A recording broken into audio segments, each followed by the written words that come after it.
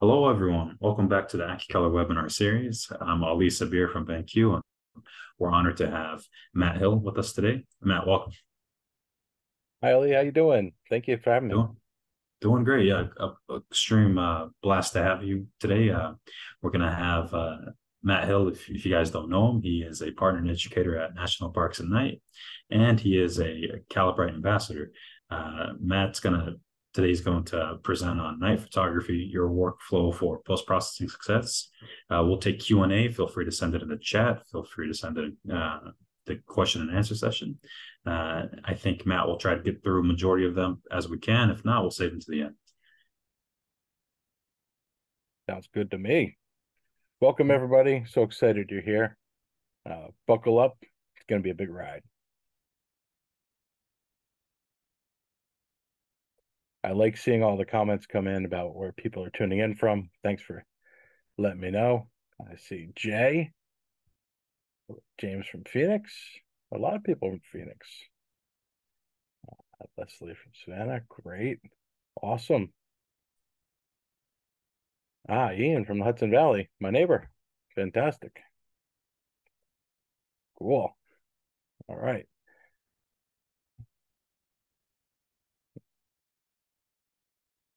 Okay.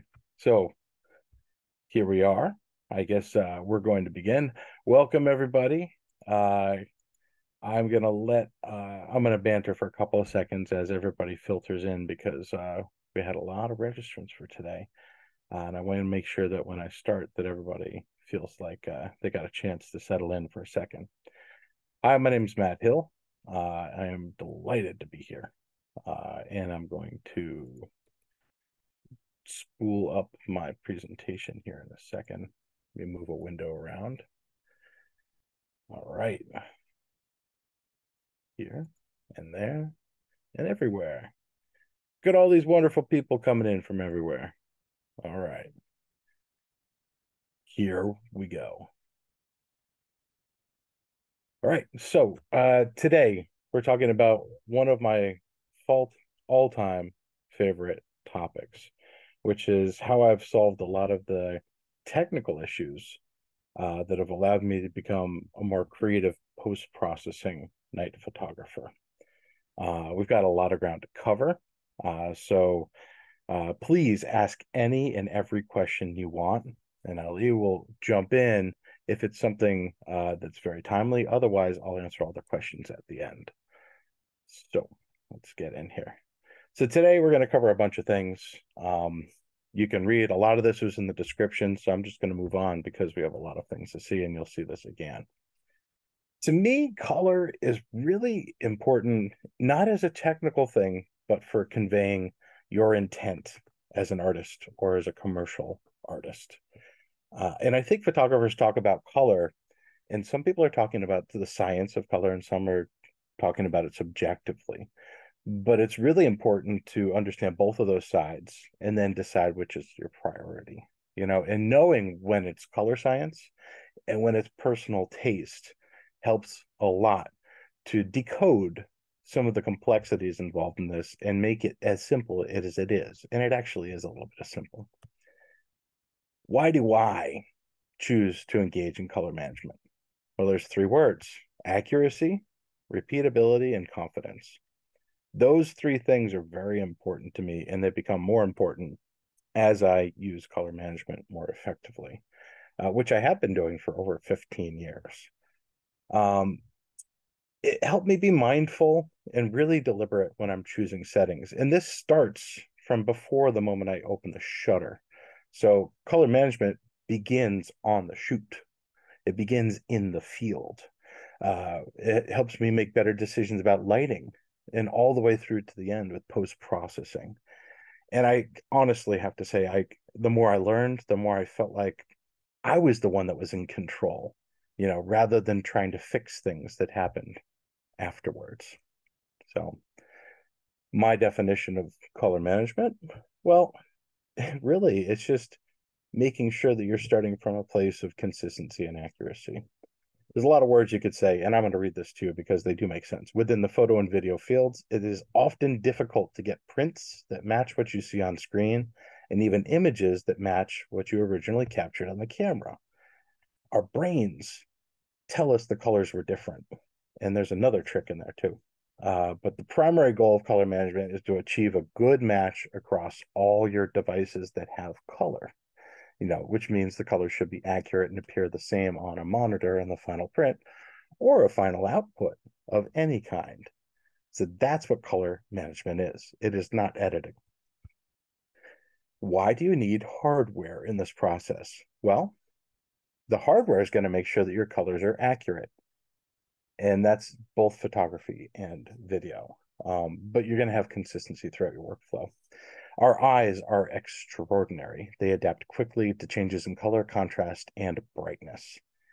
But the hardware allows you to measure known values and compare them from what they are to what they should be and adjust them appropriately. That's what the hardware is for. Our eyes cannot do that because our eyes are constantly adjusting.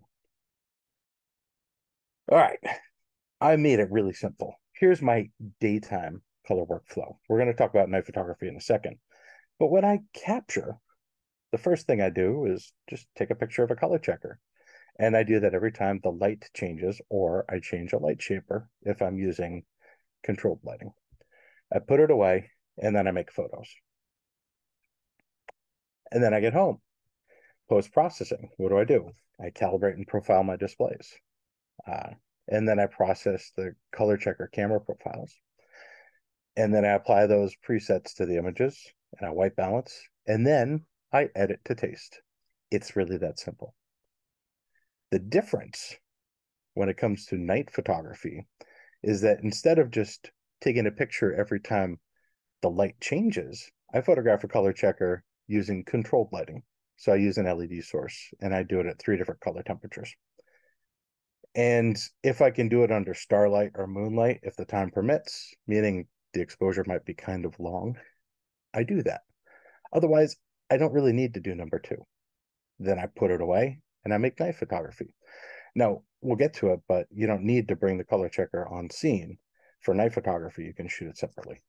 Moving on to post-processing, same stuff. Calibrate and profile your displays, process your color checker camera profiles, and there's the asterisk here. You don't need to do it every time. And we'll get to that.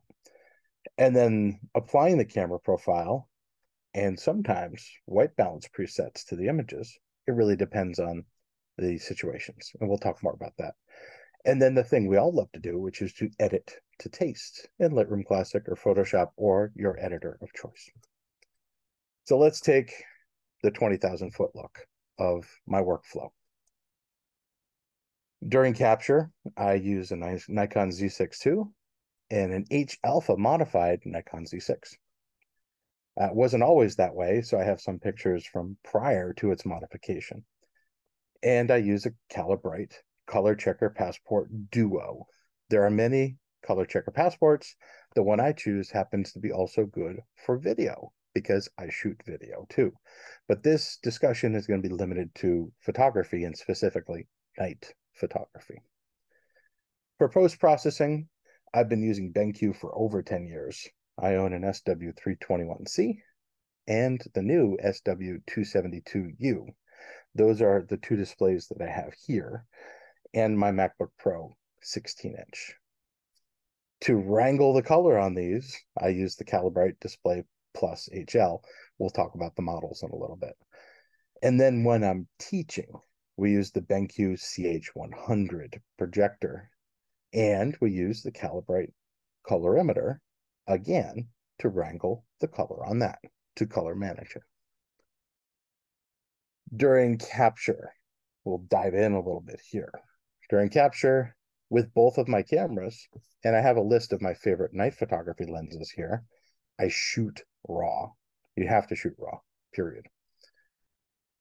And then for each of my lenses, I would photograph the Calibrate Color Checker Passport. Using my Luxley Fiddle, which is my LED of choice for night photography, I take one photograph at 3800 Kelvin, one at 4200 Kelvin, and one at 5600 Kelvin for each of my lenses. Now, why would I do that? We'll talk about it more later, but let's say your lenses could have slight color differences. And if you want them to look the same, That's a good reason to do this. Let's move on. Number two, you're just going to import your raw files. And I import them directly to my MacBook Pro, straight into Lightroom Classic. That's my workflow. I copy them as a DNG. I don't import them as the NEF files. I like the DNG format. And I also build the smart previews. There we go. Third thing I do is I calibrate and profile my displays. So for my two BenQ displays, I use BenQ's software, the Palette Master Ultimate, and that pairs up with my Calibrate colorimeter. For my MacBook Pro, I use Calibrate software called Calibrate Profiler, and that pairs up with their colorimeter. And fourth thing I do is I create camera profiles. Now, you can create camera profiles to use in Lightroom Classic or Photoshop. I do both. When you create them, they're added to the system level of your computer, and both programs have access to the profiles that you create. So we're going to talk about this, but I create one profile that works for everything. It's called a dual illuminant profile, and that combines the 3850 Kelvin and the 5600 Kelvin photographs of the color checker together. But I also create camera profiles for the 3850, the 4200, and the 5600 Kelvin color checker images. And then when it comes to post-processing, I access those camera profiles that are created and I apply them to the image instead of the canned ones. And we're going to talk more about that. And sometimes I use the single illuminant camera profiles, depending on the situation. And again, we'll talk about that a little bit more. Once you do that, you also have the option of applying a white balance if you want to. And we'll talk about that a little bit more. And then, boom, color management is ended right there. You still engage with color management, but now you begin doing the creative and fun part. Now, this might seem like a tall mountain to climb, but it isn't. Once you've done it once, it's rather simple, and it's easy to maintain after that point. That's all. That's it. Presentation's over. No, I'm just kidding. Let's get into the details. So, going back to capture, we're going to dive a little bit deeper now. So, I explained that I shoot raw, and I shot every single lens. And I set up my lighting to evenly illuminate the color checker passport. Let's take a look at this. I'm going to take a small diversion. I just want to say that there's really no right or wrong, but there's right or wrong for you and for me. I argue with myself about what is right and what's wrong all the time, and that's what we call editing, right? But I want to stress this. In night photography, it's all make-believe. The real colors of the night appear very ugly to me. And that's if you shot everything at daylight at 5600 Kelvin. And if you showed people images that are processed at 5600 Kelvin, they might look at you and say, why did you make those decisions? You say, that's the truth. And they're like, well, I don't like the truth. Make it pretty. And that's why most of us embrace the fiction in night photography. We can use color management to make sure everything is accurate, but we are still embellishing what happened. So we choose colors that are pleasing, and that's where the art comes in. And I say the colors I choose are my truth. I never say they are the truth. And I just want to get that point out there right now. Now, once you engage in this, you're going to be making your own color decisions, right? From camera to post-processing, there's a lot of options that are offered. And some of these we just accept without questioning them. These decisions are made for us by hardware and software manufacturers. And some of these decisions are very good for you. Not having to think about it is what they should be doing for you. It is a service. You know, you being able to use that product can confidently means that you're moving forward in life and you're doing the things you want to do. But some of these things are recipes, and they're there so that you can just move forward, right? Let's talk about how it applies to camera profiles. These recipes that are given to us, when we import a picture, a recipe is applied immediately so it doesn't look flat and like garbage. That includes color and contrast and sharpness and saturation and hue adjustments that personally I'd rather make for myself before embarking on an edit. But before doing camera profiles, I didn't do that.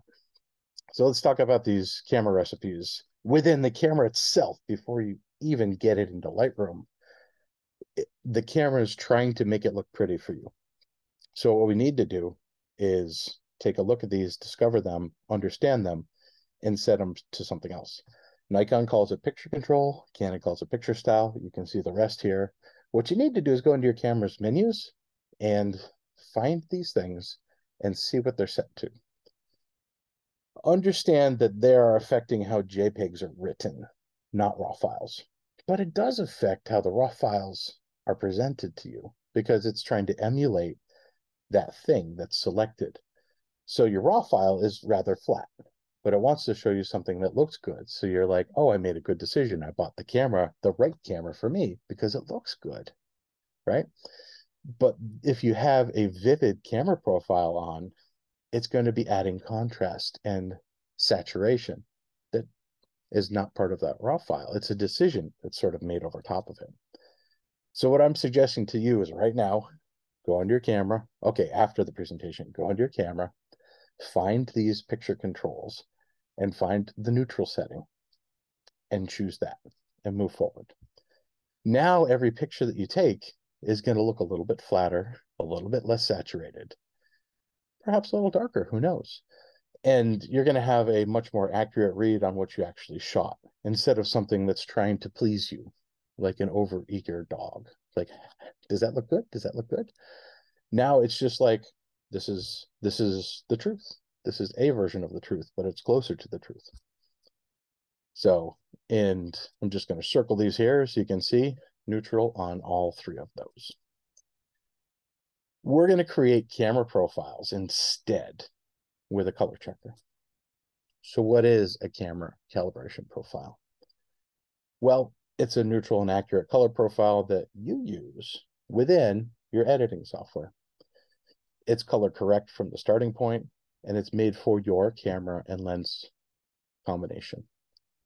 So that means it takes into account everything that happens as the light's passing through that lens and when it hits a sensor and it's interpreted into a file. It takes all that into account and it normalizes it. It's easy. So how do you do it? You photograph a color checker as a RAW file. You export it via software, you apply the profile, and you begin creative editing. It is that simple. The benefits mean that these colors just snap into place. You can see between these two, the colors look different. But when you apply a profile, they're going to look the same, whether you want it to or not, right? Then you can start to say, well, I'm going to make this look a little bit different as an edit, right? But we're going to talk about these recipes next. There's some surprising things for night photographers that you can learn about these camera profiles. Like I said, you can do it at home or you can do it after the shoot. So if you have some night photography that you've made or have been making for years, you could photograph a color checker passport right now and retroactively apply this to images you've already shot and see a difference immediately, and then start a fresh edit that may open up your eyes to things you didn't think were possible with those images. So it also has revolutionized my use of an H-alpha modified camera. I can get natural colors out of that camera without having to play with a lot of sliders. I apply my profile and it looks great. Plus I get those extra pinks and reds and magentas that the H-alpha is known for. So why do we care about shooting these at night? We're night photographers. Well, sometimes it's hard to focus at night. It's always hard to focus at night, right? The light sources that we use are of more limited spectrum. So it's not full, like the sun has all the colors. Some of the lights that we have at night have less than the full spectrum, right? And things move at night when you're taking a long exposure. So it's just annoying, right? So we're going to photograph our color checkers under controlled conditions, and it's easier. I use 3 different color temperatures for night photography: 3850, 4200, and 5600 Kelvin. So those are the 3 that I shoot for. And this is my mad scientist laboratory over here to the left, this is me setting up to photograph every single lens that I have with a color checker at 3 different color temperatures. And you can see that I have one Luxley on either side, both set to the same intensity and color temperature. I set the camera to 4200. I set the 2 lights to 4200, and I take a picture. And then I repeat that for 3850 and 5600. For longer lenses, I might have to put it up on a tripod to do that, to fill the frame and get it in focus, right? So you don't have to do all of your lenses. I'm going to say it again. You don't have to do all your lenses, but you might notice a difference. If you do this and one of your lenses looks a little bit off, you might want to profile that lens also. We'll just leave it at that. Now that we've photographed the color checkers, let's import our images. Now, I understand that not everyone uses Lightroom. Totally cool. I know a bunch of people that only use Photoshop and Adobe Camera Raw. I prefer Lightroom because of its cataloging capabilities. It's very convenient to me having tens of thousands or hundreds of thousands of images to use it. So I do. You still have this process available to you if you don't use Lightroom, but use other Adobe products. I'm going to speak specifically about the things that I use. And if you have questions, we can either get you the right answer or provide the answer during this. So when you import your images, you may notice that what you set on your camera is not what comes in. So my camera here was set to 3850, but Lightroom says 3700 Kelvin. Huh. Well, that's weird. The reason is that when your camera takes the picture, it's not actually recording it as Kelvin, even if you set it on the camera that way. It's recorded as coordinates, like an XY grid in a color profile. So this is how Lightroom interprets it. 4200 for me is 4050 in Lightroom, and 5600 becomes 5350 in Lightroom. So if you see that, don't be alarmed. Nothing's wrong. Nothing's broken. It's just the way it is. There's a short link here, npan.co/LR preview. We wrote a blog post about this. You can learn more about it there at that URL. Yeah, it was surprising when I first saw it, and I was alarmed. But then I read about it, and here we are. I'm not alarmed anymore. Number 3, we get to the thing that's absolutely necessary, and everybody should just be doing this. This should be like breathing. You should calibrate and profile your displays. Now let's talk about software for a second. Depending on the display that you have, you might have to use different software. BenQ makes their own software, and they recently released the BenQ Palette Master Ultimate for displays they made after 2019. This list right here is what's current on the website at the time you're watching this. If it's a replay, you might want to go check and make sure this list hasn't expanded or changed. But currently it's the SW272U, the 271C, 270C, the 321C, and the SW240. This software used with a colorimeter is what you're going to use to profile your display. The previous software was called Palette Master Element. And there's the list of displays you can use it with over there. Why would you use this over what Calibrite provides, the Calibrite Profiler? Well, number 1, it works faster. And number 2, it's in sync with the hardware that's inside of the display. So it is in your best interest to use BenQ software with BenQ's displays. And we'll leave it at that. It's just better.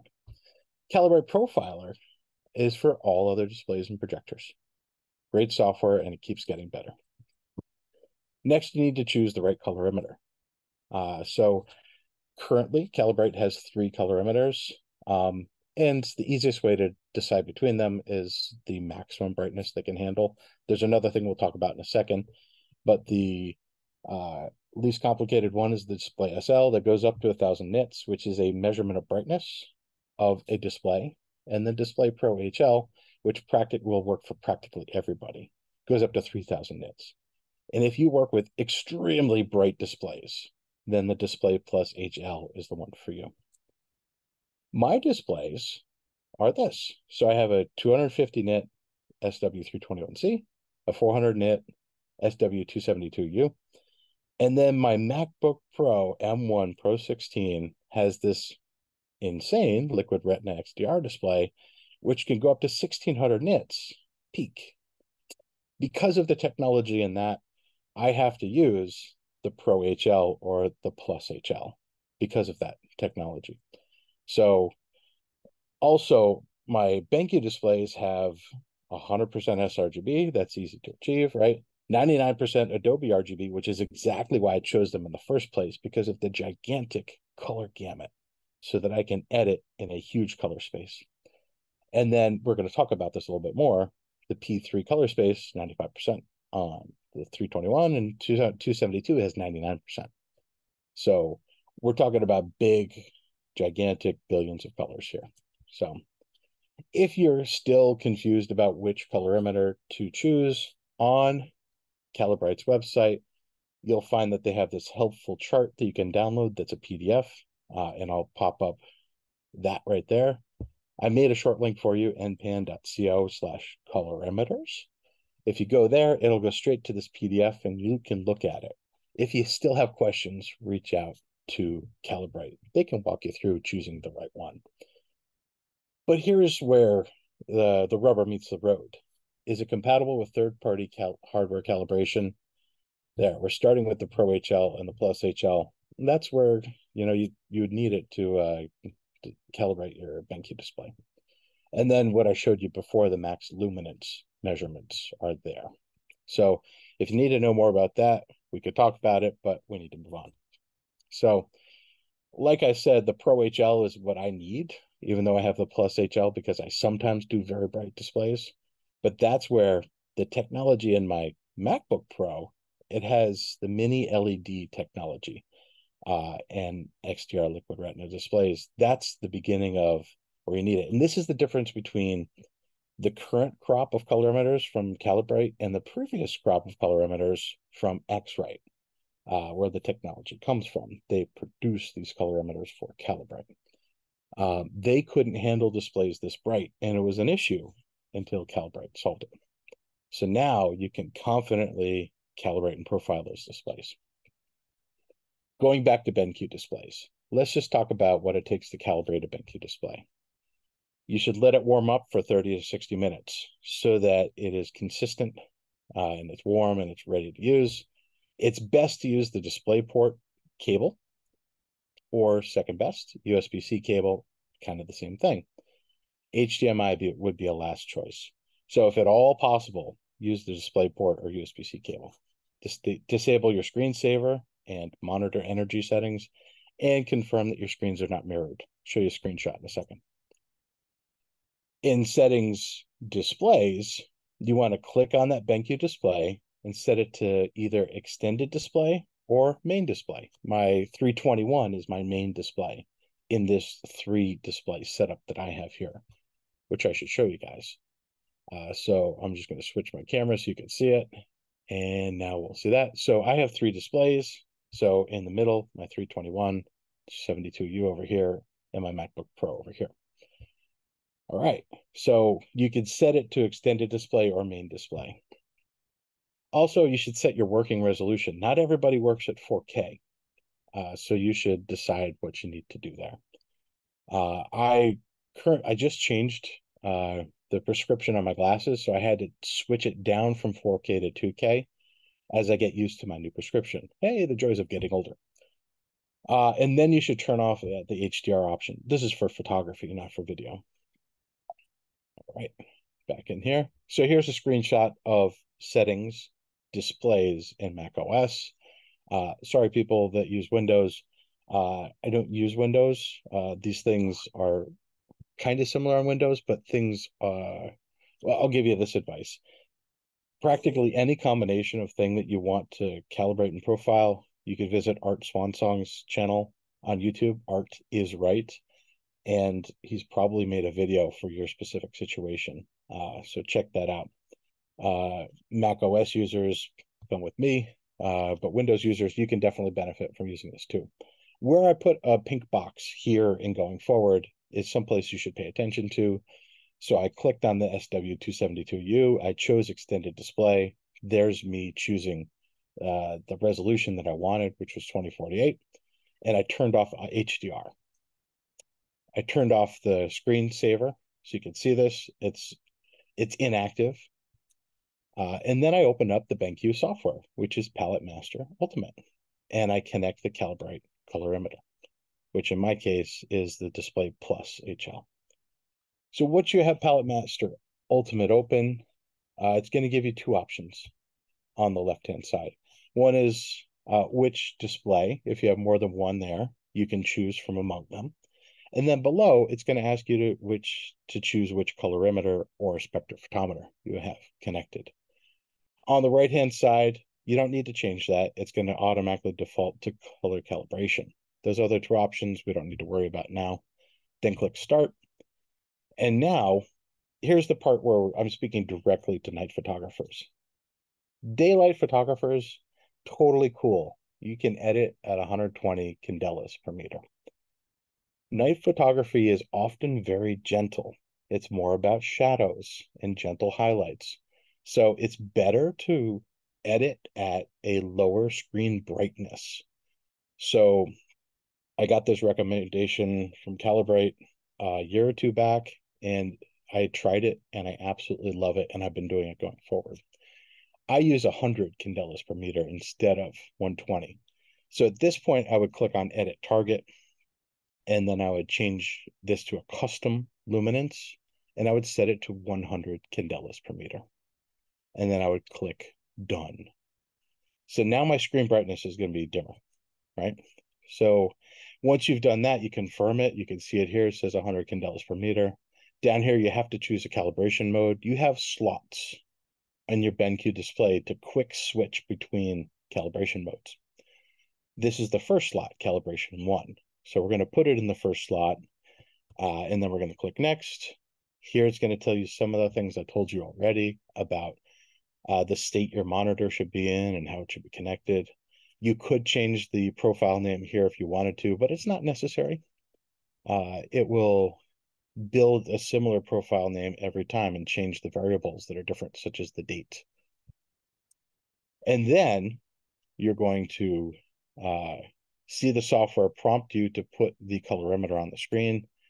And then I've sped this up dramatically, but it doesn't take that long versus when I use the Calibrate software and I use the full patch set.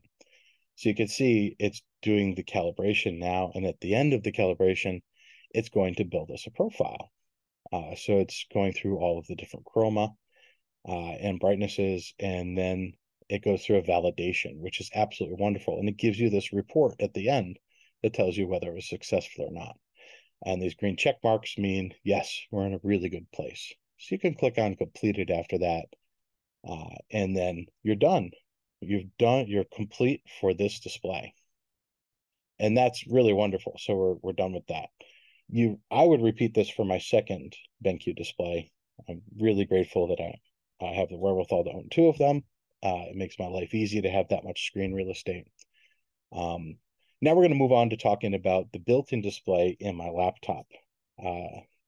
No, I'm going to point out now that things have gotten complicated as these displays have gotten brighter and more capable.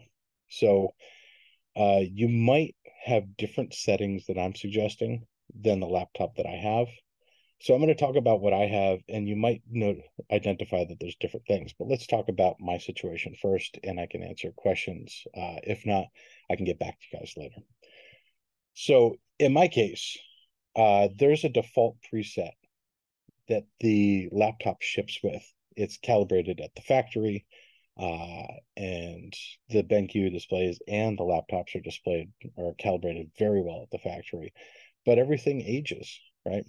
And the more you use it, the more it stays on, the more it's going to change and drift. And that's what this calibration and profile is for, is to set it back to normal. So this HDR display comes with a default called Apple HDR display P3 1600 nits. That's very bright. It's a very bright screen.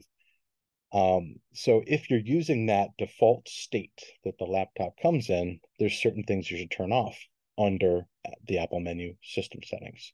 You need to turn off True Tone, HDR, you need to turn off mirror display mode, night shift, and automatically adjust brightness.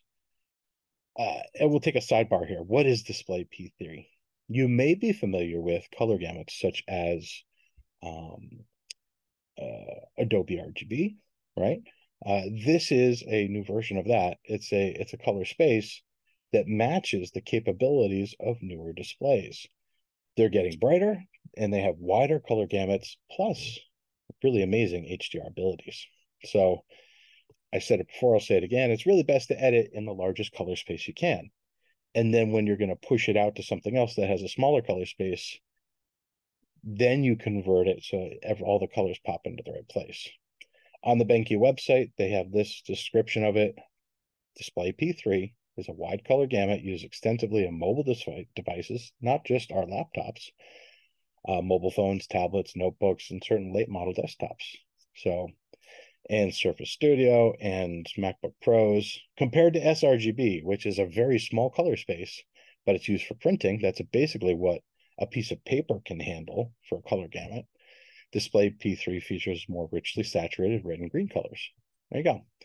So here's the settings for my MacBook Pro. You can see that I have selected the built-in display. I've set it to extended since my BenQ 321 is the main display. I've selected this. I've turned off a brightness, true tone, and I clicked on night shift and I turned it off. It's pretty complicated, right? If you don't like this, there's a fast way around it. You can go into that preset and you can see this is that preset here that's in displays under settings. This is the default. You can instead go down and click on customize presets. And then you can go in here and you select the P3D65 photography preset. This one is set to be 160, 120, 150 candelas per meter instead. You can hit the plus button here and click done, and it's going to pop up a new window where you can now set this to standard definition SD right here, set it to 100. And it's going to checkbox limit luminance to full screen capability.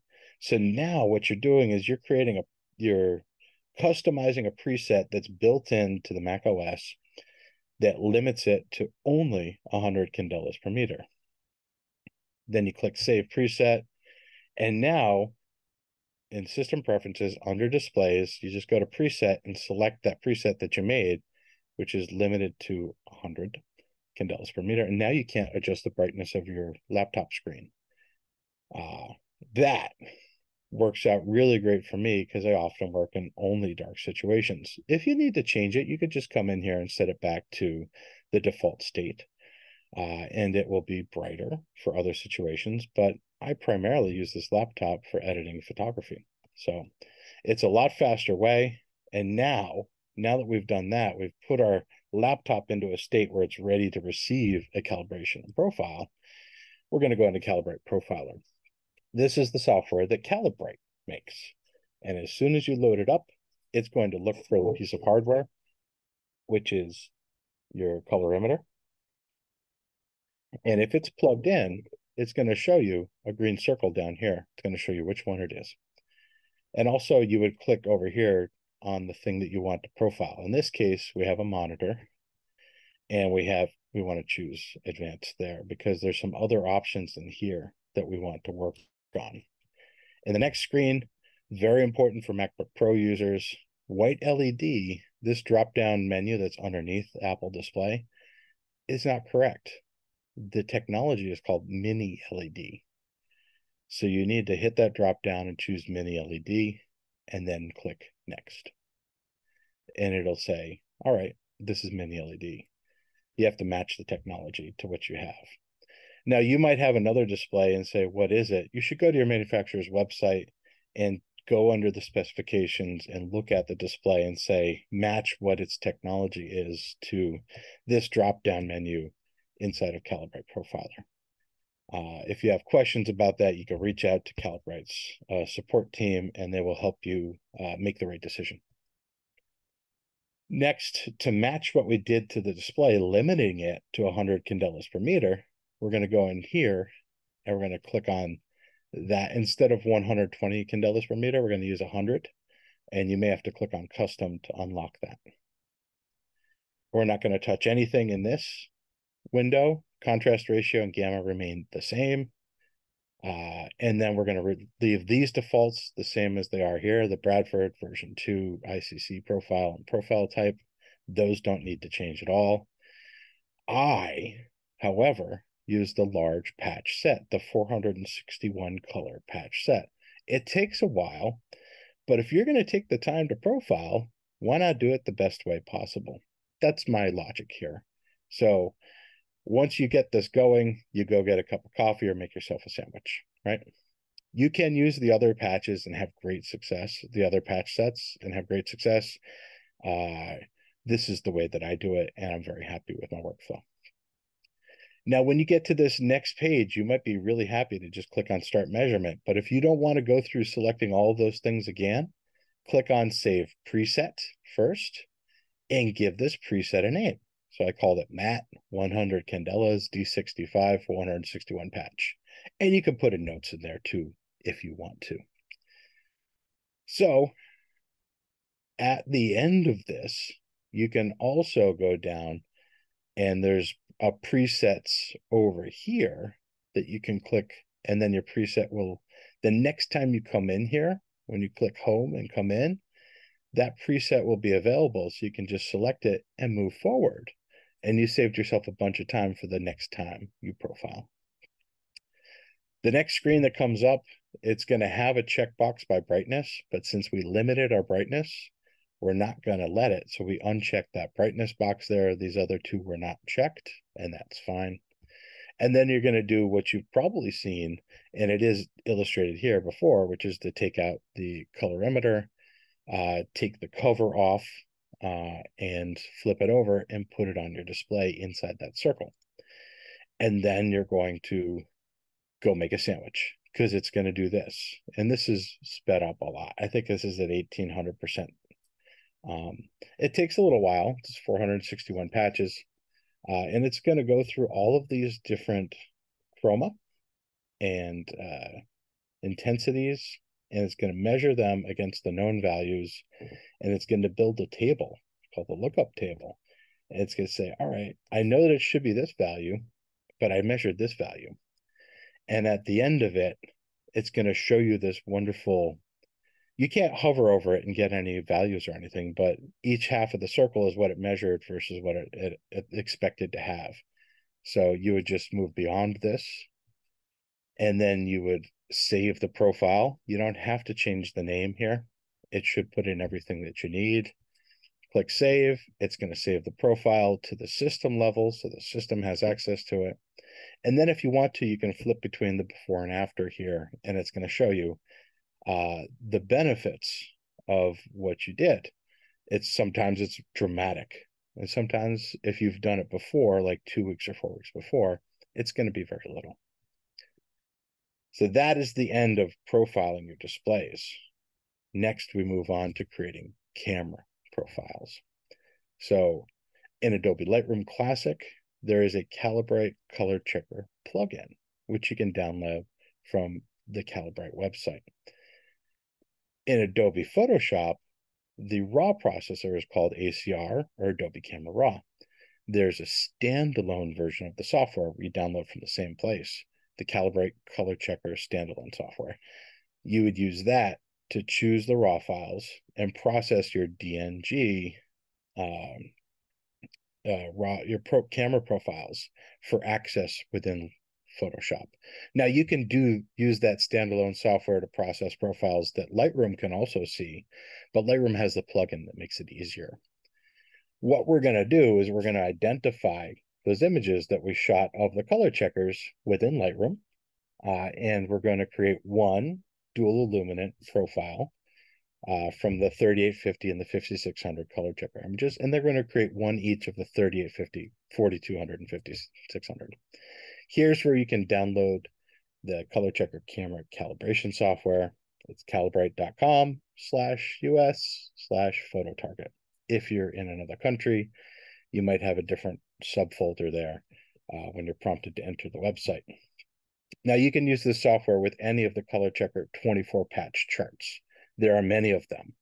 I've been talking about the Passport here, but they have lots of other applications and sizes for the color checkers for different kinds of people. So what software is compatible with this? Well, it's for DNG and ICC profiles or ICC profiles only.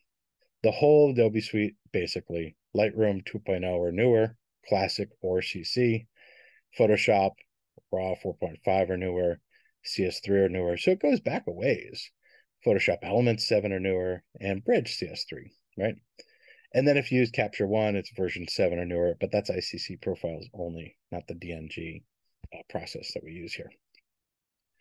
Now, I like to organize my color checker images. I don't like to keep them with the other images, or I make copies of them. I make one folder inside of all of my other folders called color management. And then I make subfolders for each of those for each camera that I have. So if I need quick access to these profiles, I know exactly where to find them. I don't have to think about which day I shot them on and where I shot them on, because I organize my catalog by geography. So here's an example. We're in my Nikon Z6 II folder inside of the color management folder, and I'm going to select two images. One of them is the 3850 image, and the other one is the 5600 Kelvin image. And I'm just going to click on the export button. And this is to show you how easy it is.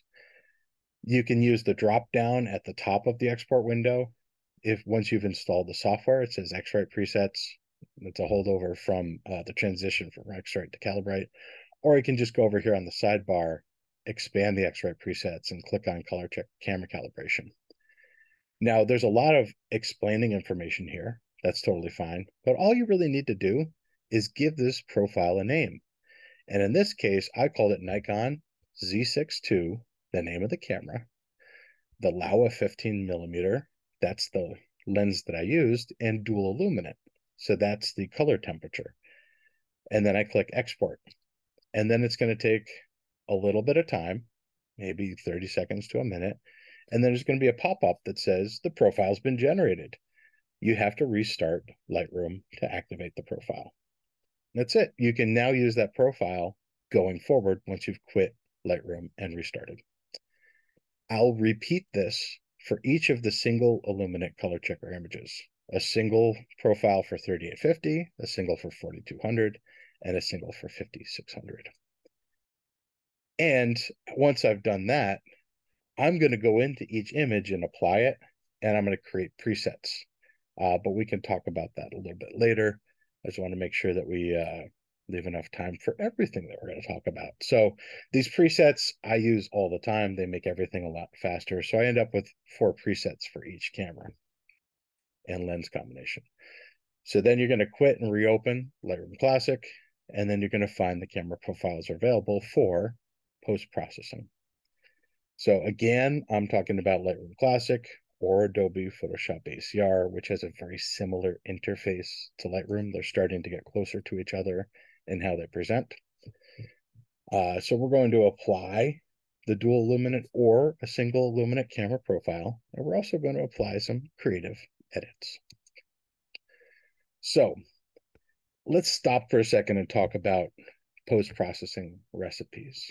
There are canned profiles from Adobe, and they're great, absolutely wonderful when you're starting out. And there's so many options that you get overwhelmed. There's so many sliders, there's so many things to look at, and you don't know what any of them do. These canned profiles like Adobe Color, Adobe Landscape, Adobe Portrait are awesome as a springboard, a jumping off point. But those recipes affect your contrast and brightness, but they don't move any of the sliders. So you don't know what they actually do. They're just trying to present something that makes you feel good. And like I said, when you're starting out, that's an amazing advantage to have something that gives you a springboard. Once you understand what all the sliders do in Lightroom or Adobe Camera Raw, perhaps you'll want to have more control and a neutral starting point. So let's reference these profiles. There's Adobe Color, Monochrome, Landscape, Neutral, Portrait, Standard V2, and Vivid, right? Those are the Adobe RAW camera profiles. And this is what they are applied to the same image. So now you can see that there's some pretty dramatic differences between them, even at a thumbnail size. But let's zoom in and take a look. Adobe Color looks to be about the most natural looking one. Landscape, things get more saturated. The shadows start to clump up. It's got more contrast. Neutral is exactly like it says. It's pretty neutral. Portrait applies some other things. There's no skin tone here, so it's hard to say what it's doing. There's not a lot of reds or flesh tones in here. So in standard V2 and Vivid, Vivid is just makes everything a little bit more crunchy and saturated, right? But now I'm going to introduce a custom camera profile that I had over on the right-hand side. So this is Adobe Color, and here's Adobe Landscape, which I did use a lot of prior to using custom camera profiles. And then this is a custom camera profile. And notice the remarkable difference between them. I did not notice how aqua the sky was until this full moonlight shot. This custom camera profile really revealed it. I would have been correcting the canned camera profile to get rid of that aqua instead of just single click applying a custom camera profile that shows me the right colors from the start. Now think about what a time saver that can be, that you don't need to correct things and you can just start from a place of neutrality. And I hope that the pieces are starting to fall into place now because your display is showing you the right colors. You've calibrated and profiled it, and you're applying a camera profile that's based on science. Now you're starting from a place of confidence and neutrality. And here's the Adobe landscape on the left, which I would have used before I knew about camera profiles. And there's a custom camera profile on the right. And the difference is immediate and dramatic sometimes. Other times, if you have a really neutral scene, you might not see much of a difference, but I often do. So these camera profiles, they emulate things, right? So I don't think they're ideal for night photography. I believe in custom camera profiles now. Here's the ones that Nikon provides. So these, if you look inside of Lightroom, you're probably going to see ones that match the ones on your camera. These are the same thing. These are ones that are trying to give you recipes to make things look instantaneously better, right? But they're not the same sort of confidence inspiring neutral or correct that a custom camera profile is.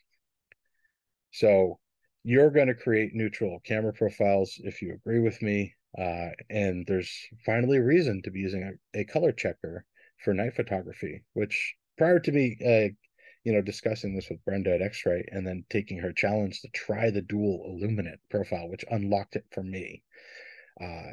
Then I started using them for everything. Let's take a look at a couple more examples here. So on the left, we have a 3850 shot and Adobe Standard. And then we have a 3850 plus a custom camera profile. And then I added one more step. I did a custom white balance for the third panel. Let's zoom in a little bit. Now, on the left here, you can see it looks okay, right? This flowering yucca looks pretty amazing, right? But it's not until you see the custom camera profile activated that you realize that you lost a lot of the blue saturation in the sky just by applying a camera profile. In the richness of the greens in the yucca leaves come through. But the stalks in here to me really didn't make sense until I did a custom white balance in addition to that. Now, I wrote it out here at the bottom because I wanted to make sure that everybody could feel the impact of this. The difference is subtle, but aren't the subtle differences why we practice and elevate our craft?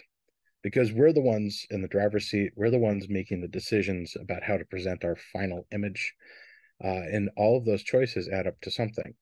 And that is what you want to present as your art, your craft, or your product. So let's take a look at the nuts and bolts of this. If you were to apply a custom camera profile in Lightroom, you see where the pink box is here. This is where the profile Adobe Color is. Over to the right hand side, that's where you click on those four boxes. And then in this drop down profile browser, you're going to see profiles. And you'll see I've got 59 there. You won't have that many. It's because I create a lot of custom profiles. When you click on that, you'll see it says grid here. You're going to see a lot of boxes and then some small words underneath it. It might be hard to read that. So perhaps you click on grid and choose list instead, and then you'll just be able to read the profile names. Incidentally, you see how there's a star next to it? If you click on that star and it becomes a filled in star, it'll show up in your quick list, your drop down, without having to go into the profile browser. So basically, you go in here, you click on the custom profile that you made, and you're done. Once you apply that, you're done. When you use each camera profile, I'm going to say that if you're just starting out and you want a little boost of confidence, just make a single. That's going to be confusing. Make a dual illuminant custom camera profile and apply it to all night photography situations. You'll immediately see better color in every situation. If you agree with me or you have different color temperatures that you shoot at, then you can follow this sort of guideline. I wouldn't say this is a recipe or rule. 3850 Kelvin is where we shoot for dark skies. It makes the Milky Way look kind of neutral. So if you have a single illuminant for that, it's going to be slightly better than the dual illuminant profile, which covers a broader range of color temperatures. Same goes for the 4200 Kelvin single illuminant. We use that for moonlight. And then 5600 Kelvin, I use all the way through twilight, from sunset to all the way through the end of twilight until true dark. And then I switch my camera over to 3850, and then I switch profiles, of course. So, white balance. I think this is one of the last things that I haven't explained. How do I get white balance from a color checker? Well, the second white up is the same thing as the large white balance panel that you have there.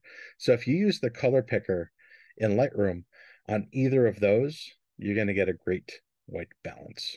So once you do that, you'll see it pop into place and you'll see all these colors go where they should. And then you can proceed to make a creative edit from there. You might not always use that, and you'll find some situations where it doesn't improve the image. So you can just undo the white balance or set it to as shot instead. The profile, I'm just showing you a different way to look at it. During the edit, you can choose those presets that you have. You can choose a dual illuminant or find a single illuminant one and then begin your creative edits. But this is a more zoomed up view of what we were talking about, that part of the edit panel within Lightroom Classic. So custom camera profiles made with color checkers definitely gave me a better sense of what's going on. And once I applied the entire chain of color management to my workflow, my confidence increased greatly, knowing that my displays were always the same. They're the same brightness, they're the same contrast, they were the same colors. And then I brought in my images and applied custom camera profiles to them, knowing that they were starting from a place of consistency and color. My confidence in being able to embark on an edit where things weren't going to go haywire just went through the roof, all the way up to the stars. In fact, if you want me to make a bad joke, I want you to enjoy color. I know that this was a lot of talking and a lot of showing. I promised to talk to you about my workflow, and I did. I didn't show a lot of editing. I didn't show a lot of pictures here because I promised to talk to you about my workflow. But I just want you to understand that as detailed as I get here, I do it so that you can understand the nuts and bolts of it. It's really not that hard. It is fun. And I think you'll enjoy your night photography a lot more. And I'm just going to do a quick recap so you can see it. During capture, shoot raw, shoot all of your lenses, and apply the color temperature light and match that with your camera at 3800, 4200, and 5600 Kelvin. Import your raw files. I use DNG. You don't have to. This process will probably convert it to a DNG. And I use standard previews. You can build one-to-ones if you want. You should calibrate and profile your displays. If you're using BenQ, you should have a profiler, a colorimeter from Calibrite, and you can use that with BenQ software. If you don't have a BenQ display, you might consider getting one because they're freaking awesome. And if you have just a laptop or a mini and another display, then you can use the Calibrite profiler and a colorimeter to make sure that you're color managed there. You're going to create your camera profiles, uh, and you start with a dual luminant one. If you like that, make your other three and start playing with those to apply at particular specific color temperatures. And then during post processing, you're going to take those camera profiles and you're going to apply them to your images and possibly the white balance also, and then begin your creative edits from there. I hope this was inspiring. I hope that you understand a little bit more about the color management chain and what I do to wrangle my color so that I can get to edits that make me thrilled when I'm done with them. And I'm really looking forward to the Q&A now. I see a bunch of things going on there, so I'm just going to switch over to this camera so I can see you guys this way, and we're going to check in. Ali, how we doing? You're doing phenomenal. Lots of praise, lots of really good engagement with everybody attending. Some questions from the get-go. Let's start with Don. Don, you may have answered this, Matt, but Don wanted to know, does Color Checker work with Capture One? Yes, it does. There's a workflow. I got to say that I'm not as familiar with that as I am with the Adobe workflow. I know that you can create an ICC profile with that, but it doesn't include, of course, the Adobe DNG part of it. So um, we'll have to check to see exactly how it can affect that. But I'm absolutely sure that you can create a profile from that. So Alrighty, and Tom says, Matt, you mentioned that you have two BenQ monitors. When mhm. you calibrate them, do they end up looking exactly the same or good enough? If they don't look the same, how do you know what is correct? They do end up looking the same every time. If they didn't, I could use the software to make them to say this is the one that and I okay, let me answer it. They do look the same every time I profile them. I profile them at the same time and they've been on for the same amount of time. And I drag my Lightroom window between them with a color checker just to see if I can notice a difference. Um, if I were in a situation where they weren't like that, I would see which one had the better profile report, their calibration report at the end, and I would match the other one to that using the software. Hope that helps. Awesome. And then Dan says, Hi, Matt. I have a BenQ SW270C and a Display Plus HL. BenQ tells me that the Palette Master Ultimate doesn't support the Display Plus HL yet. Do you know anything about it? Not specifically, uh, but if Ali, are you going to be able to share the Q&A report with me? Yeah, definitely. We can Wonderful. follow up with Dan. I know on our end, we closely work with Calibrate, so that's definitely high on the priority. Yeah. Just can't give an ETA yet. Okay. Well, we will. If you registered for this, chances are your email address is with it. And give us a week or two at most, and we'll try and get back to you on that. If not, leave a comment on the YouTube video. I don't think that's going to happen, but leave a comment on the YouTube video, and then we'll reply to you there. Awesome. And then one of our good friends, Michael, who's always on the webinars, Matt, he wants to know what your thought process was about choosing the 32-inch SW321C. Wow. I sit exactly 3 foot 3 inches away from my display. And I know because I just measured it because I was talking to my optometrist. Um, when I sit here, the field of view uh, is at the edges of my glasses. It might be a silly reason, but like that's exactly the size of my field of view uh, for my prescription lenses. And I think for a lot of people, depending on the distance you put it at, it may feel like just the right amount of space that you can pay attention to. My 27-inch, I could definitely is exactly within my perfect zone of focus, but 32 is this. But I'm I'm kind of a mad scientist when it comes to multi-screening. I have three displays at the same time because I use them all. Let's say if I'm editing video, I'll keep the timeline over here and some other things like that. If I'm using Photoshop or Lightroom, I'll have multi screens going at the same time. So sometimes you just want to have what you're looking at larger in front of your face. And I just have to go back to saying it's the exact same size as the field of view of my glasses. So hope that makes sense.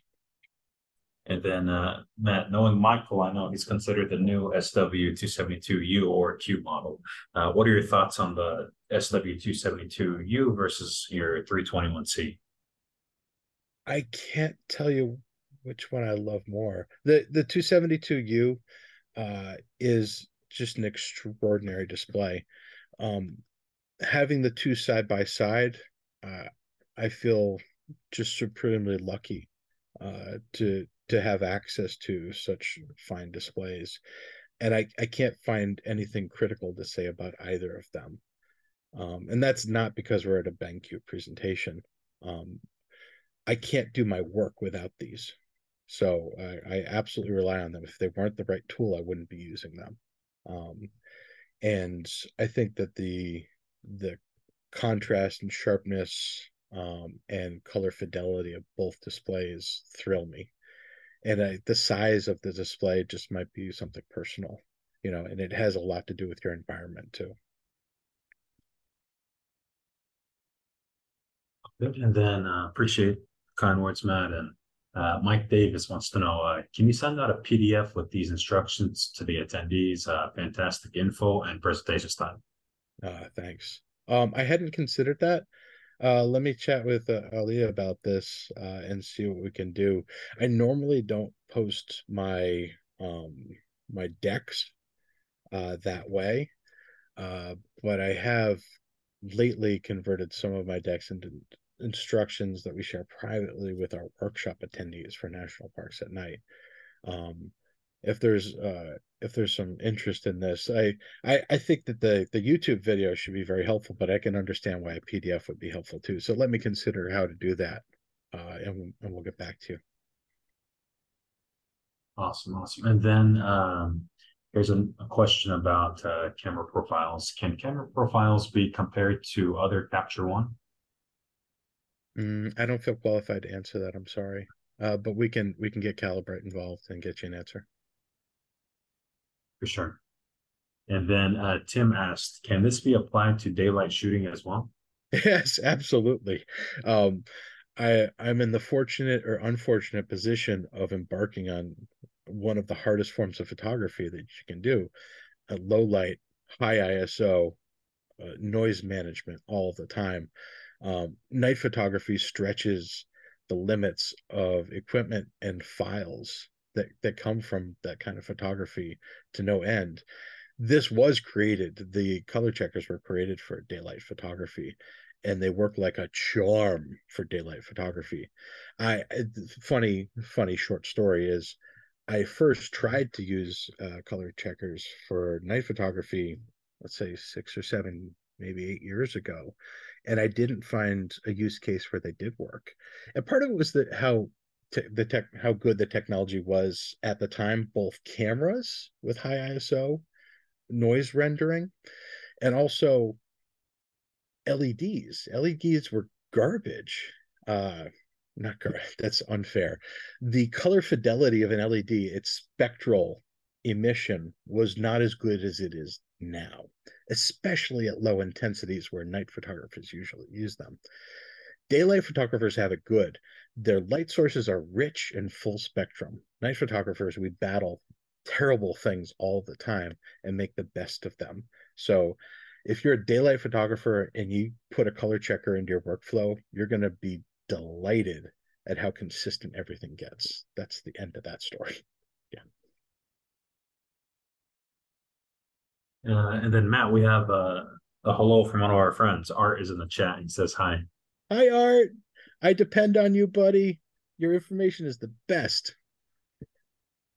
Absolutely. And he actually caught one of the questions earlier from Dan about the Display Pro HL. He says that it is supported in the new version of Palette Ultimate. You just have to select it in the dropdown. Fantastic. Oh, that's great. Thank you, Art. I appreciate you being here. And then Dan had a follow-up question. Do any of your steps change if you're using a camera with an astro modified sensor? Funny thing? No. I mean, it is exactly the same.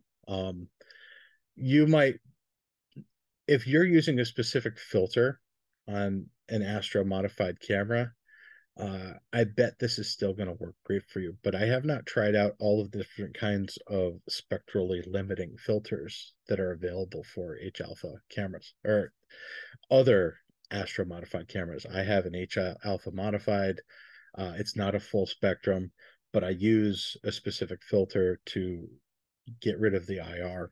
Um, and it works great for me. It makes my results look like a standard spectrum camera plus the H alpha. So in my use case, it works thrillingly great. It takes all of the frustration out of post processing those things because it just pops all the colors into the right place. Um, Sidebar to that, I've had a couple of conversations with Spencers about this, and they're truly curious about it too. And they saw the results and they said that's very promising. So I hope that helps you. I want you to try it out. Grab a couple pictures of a color checker and run through this process. And I bet you'll be thrilled. And Matt, let's take a few more questions because you're getting a lot of good interest about the nitty-gritty technical details. Yeah. There's a couple of questions about X-Rite or data color products, even though you're a Mm-hmm. Calibrite ambassador. Essentially, they're asking, would all this work the same if they were using a data color Spider X calibrator? Honestly, I'm not qualified because I haven't used one. Um, I've had, and I don't. I hope I don't sound like a shill here, but because I'm not, I've never had any reason to distrust X-Rite or Calibrate. Actually, I've been using these products since Monaco, which predates X-Rite. So I've been using the same chain of color technology for a long time. However, having color management is 100% better than not having color management. So let's say if you used data color to profile and calibrate your displays, you could still use a color checker to create camera profiles. Those two things are separate. They're applied separately. I hope that that gets closer to revealing the kind of truth you're looking for. And then Keith had an interesting question. Have you experienced any problems with Mac OS Ventura with color profiles and ICC profiles? He goes on to say, I cannot print correctly on Mac with my own created ICC profiles created on an i1 Studio. I have not experienced that, but lately I've been sending out all of my print work to Bayphoto, and I haven't. I've my Pro 1000. I haven't turned it on for a month or two, so I haven't experienced what you're experienced. But I bet if you reach out to the support team at Calibrite, uh, they can help you out, or X-Rite if they're still if the Spectro is photometer is still on their end. But start with Calibrite and see what they say. Awesome, awesome. And then our friend Michael had a follow-up question on you choosing the 321C. Mm-hmm. Uh, he's asking if you have any issues with 4K at 32 inches. The only issue that I have is that I'm going to reveal this now. I shouldn't reveal this. I'm 47 and my eyes aren't getting any younger. And sometimes the tools and Photoshop are really tiny. Um, or the tools in DaVinci Resolve or Lightroom. Uh, and every once in a while, I'll put it down to 2K just so that my eyes don't struggle as much. But that's me, and that's me being organic. If I move the display closer, probably 6 to 8 inches, it would be less of an issue. But then I'd be turning my head a little bit more. So um, outside of that, zero issues using it at 4K.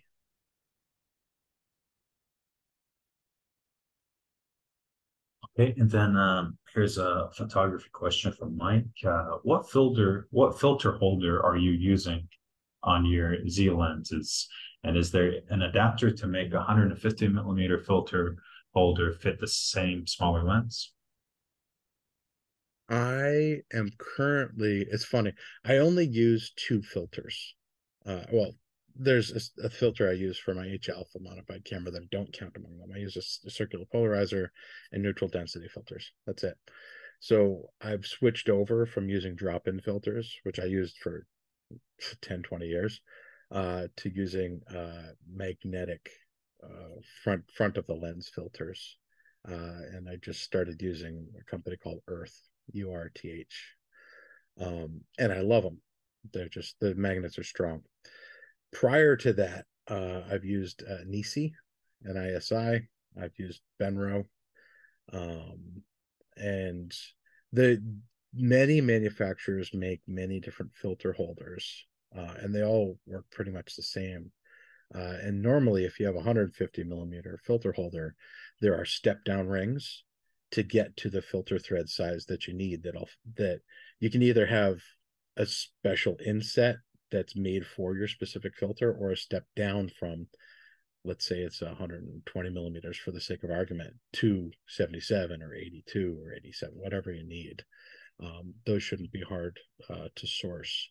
But usually those 150 millimeter filter holders are to cover super wide angle lenses. And they have a special holder for the front of those flower shaped lenses too. So I hope that was helpful.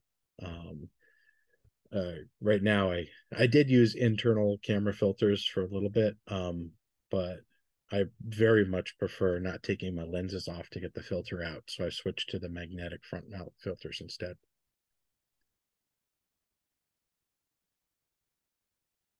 And then, Matt, that looks like all the questions. A big shout out and a big thank you to Art. Art's one saying he's in the chat. He's answering a lot of the calibration related questions specific to BenQ. Big shout out to Art. But Matt, so many thank yous, so many compliments from everyone. Luann, Jerry, Mike, Michael, Jay, just lots of compliments, just showering you with love. Uh, I think this is a good sign that maybe we need to do another one. I'd love to. Can I say my own thank yous? Absolutely. I'd like to thank you, Ali, for having me. Thank you, especially for supporting me and supporting National Parks at Night from the outset. We really appreciate you guys believing in us as we believe in you. And I would be remiss not to thank Calibrate. I I've been working with them, whether they liked it or not, for a long time. And I was an X-Ray Colorati, and I am an Calibrate ambassador too, because I believe in it, and I believe in it because it works. So I don't like superfluous things. So anything I put into my workflow are things that matter to me. So thank you for the support from Calibrate, and thank you, BenQ, for helping us do what we do. You're the window into our final edits, and we appreciate you. So thank you. Beautifully put, Matt. Again, on behalf of BenQ, thank you so much. Thank you to Calibrate. Thank you to National Parks at Night. Thank you everyone who joined and all the remaining attendees for the Q&A. Great presentation today, and we'll have the recording out tomorrow. And yeah, good night, everyone. Peace. Thanks for coming. Appreciate you.